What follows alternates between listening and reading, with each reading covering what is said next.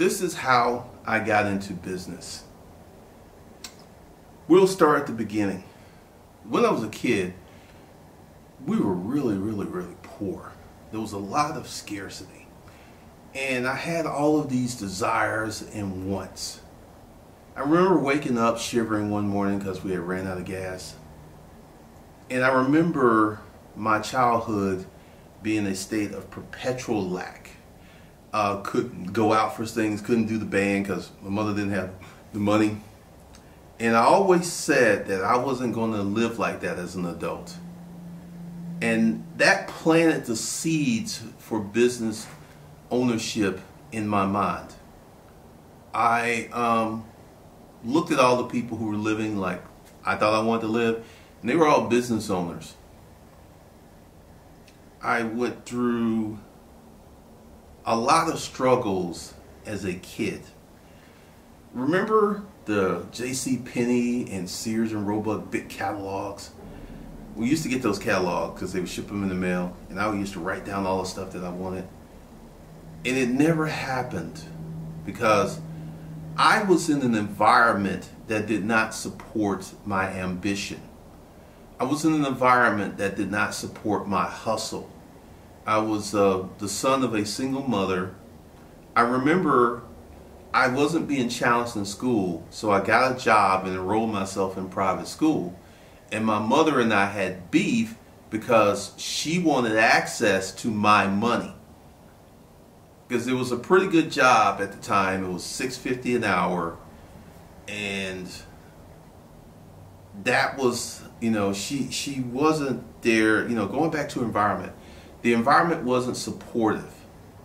So with that, my next move was the military, where I got a lot of love and I learned a lot of things, got to go to some foreign countries. Then the military brought me to Atlanta, where shortly after I arrived here, I tried to start a business. And in military regulations, you're not supposed to have a business, you're not supposed to have a part-time job. I broke both of those. But the first thing was a picture with a pooch. I took an ad in the Atlanta Journal-Constitution. My newfound credit, because I had bought a car when I was in Hawaii, so my credit profile was pretty good. I got like a $2,500 account limit at Wolf Camera and bought the camera, had a phone installed in my room and ran the newspaper ad. Then that didn't work. Then I tried to sell stuff out of a catalog. I actually sold a lot of stuff, didn't make any money. Then I tried to do a Janet King franchise. That was horrible. Then I tried to sell some stuff for this guy I had met. That was horrible. And then I sent away for this course in the back of a magazine that was just worthless and garbage. So where I was at that point, I had all of this desire that I wanted to start a business. And I didn't have any clue how to do it. I didn't have anyone to talk to. I didn't have any mentors. There was like just me and all of my desires and wants, because I wanted some nice stuff. I wanted to live a different life.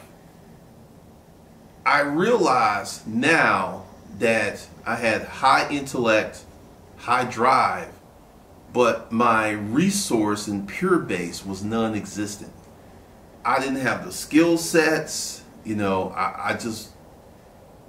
was operating in an environment that I could not succeed. And I think many of you are in that space because you have ambition, you want to do more, you want to make more money, but where do I start is the question. Where do I invest my time and my energy and money? Where do I start? And that was the place I was in, because I was going from thing to thing to thing to thing. And I didn't realize that I was missing some foundational skills. And this is one of the things I really want to drive home. You cannot ignore foundational skills. Bobby Hurley for Duke, he was fundamentally sound and it showed. So I was out there trying to just willpower stuff, and I didn't have a plan, I didn't have a system, and I would listen to all of this stuff. Then I got married. Then we divorced. I ended up homeless, and I lived in that boarding house. And oddly enough, the boarding house was the place that I learned how to think, because I had time to think. Walking to the MARTA station, waiting for the bus. I had a lot of time to think that I didn't have before, because I was a married man working 3 jobs. I was always at work. I was always tired. And that's where I was.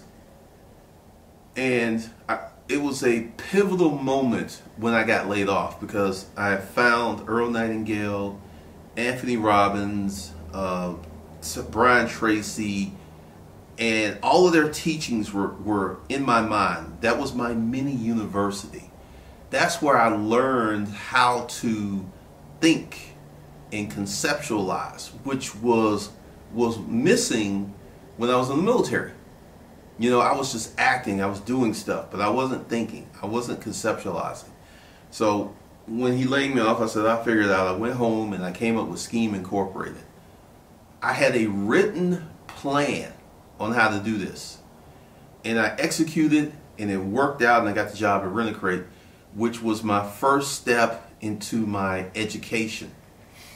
Rent-A-Crate, I learned how to do a sales process. They taught me from beginning how to sell stuff. Invaluable lessons I learned there, which I took to my next job, which I took to my 3rd job, and my 3rd job was the setup for the business. Because, like, how did I get here? And what are the steps to get here? And what are the steps to get here in the fastest possible way? And once again, you need more of the right information. Not just more information, but more of the right information. And I was working for these people, so they had a vested interest in training me to make them money. So we had a mutual need. I needed a check, they needed sales. One of the things that is pivotal is you've got to seek out your information with a thirst that is crazy. And that's where I was. I was just a sponge. I was soaking it all up, meeting new people, meeting fancy people, having access to the company van. It was all wow. Then after that, through those companies, I learned the things, especially the last company, I learned how to set up and run a business. With JDA, I set up my first LLC, then I started getting paid through my LLC to run business environments. And one of the things that I took to the storage auction business was systems and processes. And that's why I was able to shortly begin to tangle with the big dogs, because some of these people had been out there for years, they had jackpot units, and I was the new kid on the block. And they were like, who's this guy? So I brought systems, processes to the storage auction game. And I loved it. You know, we were making money, it was very successful. Then I got sick. And one of the things I should tell you is never be idle. Because even though I was sick, I was sitting there like, what can I do to recover? So I thought about writing. And the whole gambit of going out to write this book about relationships, and then halfway through I quit it because I didn't want to be the relationship book dude. Then I wrote the storage auction book, and that changed my life. But going back to that process, running a business and doing all of those Craigslist ads to sell stuff, because this is something I used to do every day. I used to write Craigslist ads every day. I tried to make them funny. I put a lot of work in there, and unbeknownst to me, I was developing a writing discipline. I was developing a level of discipline. And when I wrote my first book, it was an educational tool. And you know, when I came to YouTube, it was nothing but love. It was nothing but love. It was all love. You know, people would have me on their shows and stuff. And then I began to speak too much. And when people found out how much money I had made and I was making, this is when the jealousy came in. And this is when I had people starting new YouTube channels to harass people who left positive comments, or they would attack people. Because essentially, you know, there was a lot of jealousy, because when people don't have what you have, and they can't figure out how you got what you have, that's when the hate can begin. And men are not men like they used to be. A man used to like, well, he's better than me. What can I do to be better? Those questions aren't asked. The questions are, how can I destroy this? Currently, I have a jackrabbit who has a video of me, you know, slandering my name. But due to all of the hard work and the positive energy I put out, it didn't work. Because many people were actually, one of the comments like, Glendon's right. Glendon's right. And part of this is, I've been on YouTube for 10 years and I've been honest with you guys. Like, if it's something that's a bad deal, and I'm going to tell you why I don't think entrepreneurs, emerging entrepreneurs who are trying to build a business, should even dick around with Bitcoin. It's a massive distraction. There's this guy I'm dealing with on Facebook who has a business, but he's so knee deep in Bitcoin that his business is suffering. Because, you know, he's like, he's investing more money into Bitcoin than he did in his business. And a big part of that is people want that life. And everybody's trying to get that life the best way they can. You know, you have a lot of poor people out here who want to start a business, just don't know where to start, don't know who to ask. And most of these folks are in a scarcity mindset because they like, see, if I spend X amount of dollars and it doesn't work out, I lost money. I spent thousands of dollars and I got an education. So I don't see it as not working out. But one of the things that you should understand is, because I came to a point where I was going to quit YouTube. And I did the Ben Franklin method. I took a sheet of paper, I drew a T-bar graph, and I wrote the pros and cons. And the pros were, you know, this is fun, you're making money, you're changing lives. The cons was the haters. I was like, that's just it. That was the one con of it. And at that point, I said, I'm going to fight. So I actually went after people. I started suing people. And it was an interesting 18 months. I got them off of me. Because one thing with the internet, and this is a big problem in the manosphere, there's a lot of jealousy. Everybody wants to be the man. But few people want to be a leader of men. Few people want to lead, because right now, this is this jackrabbit who's got this stuff up. You know, he's got my mug shot up. And that's the first sign that someone feels some kind of way about me. Typically, when they find the mugshot, which says failure to appear, I would pay anyone $100,000 that can prove I have a prison record. Because I don't. Never been to prison. Essentially, that occurred because the business license in Stone Mountain, we had moved out 2 years ago, and they put out a failure to appear warrant for me not renewing my business license. That's how I ended up in jail. And I remember the day in court, and the judge was like, why are you here? I was like, I don't know. And then the code enforcement dude is like, well, he didn't renew his business license. And I was like, we moved 2 years ago. Should have sued him. Because that was, you know, because if you've been to Stone Mountain, you could tell that we were in that space. But I look at people who use that, and they all just go out and get the mugshot, but they don't ever say anything. It's like, so you got a mugshot. And it's funny, because there are white guys here on the internet who've been to prison who don't get that kind of stuff. It's usually people who have never been successful in their life trying to tear someone down the easiest way they can. But typically, one of the things that you should understand. And also, when you have this negativity going on and you're an internet marketer, put out as much content as you can.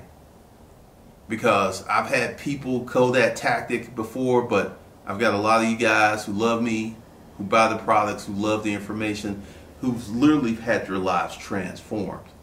Because the information I'm giving you is what I went through in that arc of becoming a business owner. How did I get here? Those lessons are the pathways to where I am today.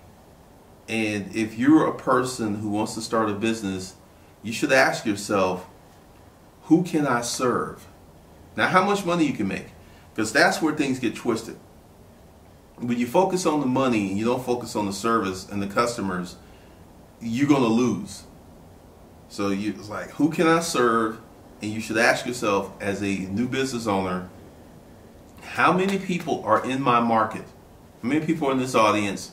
And your second question, is this audience growing or shrinking? There have been people who have started businesses for a shrinking market and wondered why they went out of business. So part of this journey in being on YouTube and going through these changes is a lesson, because the content here is going to change a little bit. We're going to be talking more about the process, because you've got to focus. Just because you have a website and an Instagram account, that does not make you a business owner. You can call yourself a business owner, but until you get money crossing the pond, you ain't doing nothing. And a big part of being your proctor and talking about my life is to give you information to fill in these gaps, because this is typically where a lot of people are. I want to start a business, but how? Just Jess did this thing talking about, you know, she knew someone was a business owner and she wanted this person to give her step by step what they did. I'm here to tell you there are many successful people that could not write down a journal of what they did to be successful. They just did what they did. They don't know the steps. They didn't take inventory of what worked and what didn't. They just did it. And they could not. Like the big thing, like YouTubers, like how to be successful on YouTubers. These girls who are like pretty with double D's are talking about just upload, make sure you're friendly and everything, and that has nothing to do with their success. This is why I would never follow a pretty woman's advice on how to have an Instagram account, because many of them just post pictures of themselves and they grow like weeds because they're pretty and people like looking at them. But what I'm here to tell you about this thing called business, it's more about who you serve. You know, I've made some acts of service. I made a mistake by giving away the 19 courses. That was a mistake because I got a bunch of people who would not take action. 95% of the people who got those courses did not crack open a one. They just downloaded them because they were free. And they're tired of me emailing them, because every day I send out an email. Hey, I ain't interested in this. I don't want to be successful. You want to become part of that 5% of the population that goes for it. There's a reason there's only 2,500 billionaires. There's a reason there's only like 20 million millionaires around the world. Most people don't want to do the work. Because if you look and go back through my story, there's one thing that's a constant theme: a lot of work. And there are many people who feel that they can get rich and have a work-life balance. Ha ha, ha ha, ha ha. There's some people who can. Most folks can't. Most folks are going to have to sell out on their business, do what they need to do, work fanatical amounts of hours to really get this thing going, because it's getting harder to break out on the internet because there's so much noise. It's hard to break out on Instagram. It's hard to break out on YouTube. It's hard to break out on Facebook. So you got to put in work. And that's one of the consistent themes I'm telling you. You got to put in the work. Like the people who watch my video, how to find gold and stuff at garage sales. It is a tutorial, step by step, what you need to do, need to say. And everyone who's actually listened to the video and went out and took action made money. Everyone has made money. I get these thank you notes all the time. And so it isn't that the information isn't good. The information is rock solid. The question is, who is going to use the information? And that's the 5%. I've got people who watch this channel whose lives have been transformed because of the blatant honesty and the forthrightness. And we're going to continue to do more of this. So what I want you guys to do is go below, and these lessons that I've learned, because essentially if you don't have any money, you have a skill set problem. You don't have a money problem. Money is everywhere. Money is everywhere. Everybody, if I tap on you, everybody's got some money in their pocket or a credit card or access to funds. Money ain't the problem. The problem is having the skill sets to access the money. And the greater your skill sets and the greater your focus, the easier you can access that money. It's just that simple. Because, you know, money's a byproduct of service. So bring your service way up and you should see your money go up. So go below, get the courses. It's a blueprint on what I went through. And a big part of that is mindset. Go below, get the free audio book, and then buy the courses. Whether the courses are appropriately priced, you can be making minimum wage and you can afford these courses. And get busy. One of the things I have to tell you is you got to get busy. You got to put in the work. You've got to focus. You got to come off of Facebook. You really need to get busy. And once again, below are some courses to help you figure some stuff out. Because if you're in that space where I was all of those years ago, like, how should I do this? What should I do? Those are big questions, and until you start focusing on them, you're not going to do anything. And you're wasting time. There are many of you who've been watching this channel for 2 to 3 years, want to start a business. You haven't taken the first step. You're wasting time. And we know time is money. So with that, I'll see you guys later. Go below, get your free book, and get the courses.